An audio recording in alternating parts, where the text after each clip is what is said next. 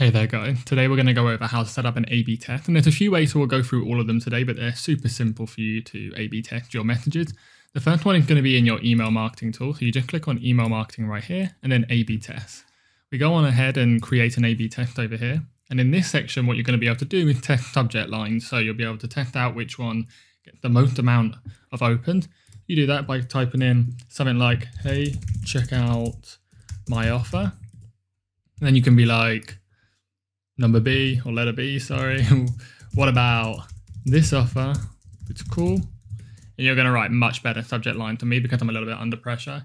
But you can add in as many as 5. So I'll add another one in here just to show you. And maybe what we'll do with this one is add a level of personalization in. So it'll be like, hey, and then we'll go over to here and add a custom field in. And we can be like, hey, first name, check out this exclusive offer. And you can test out which one works.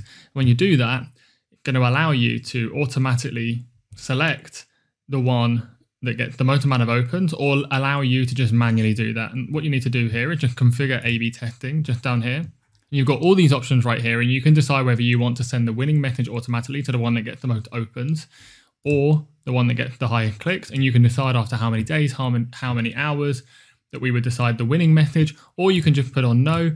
You get a little alert when the A/B test is over, and then you can decide which one to move forward with. So this is a great way to A/B test your subject lines. It's super simple.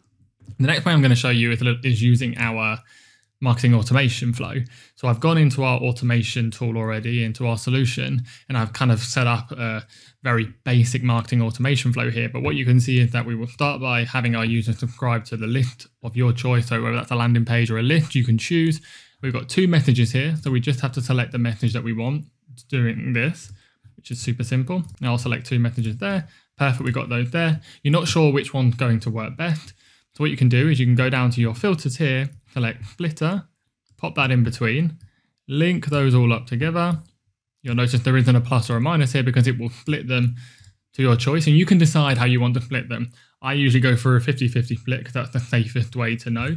You can go for 50, and it's literally as simple as that. So when anyone goes through this flow, they'll apply a splitter here, and 50% will get this email and 50% will get this email. And then you can go into your automation messages, you can look at the open rate and the click rate, and then you can decide which one to use as you move forward, and you can continue your marketing automation flow down here using any of the conditions.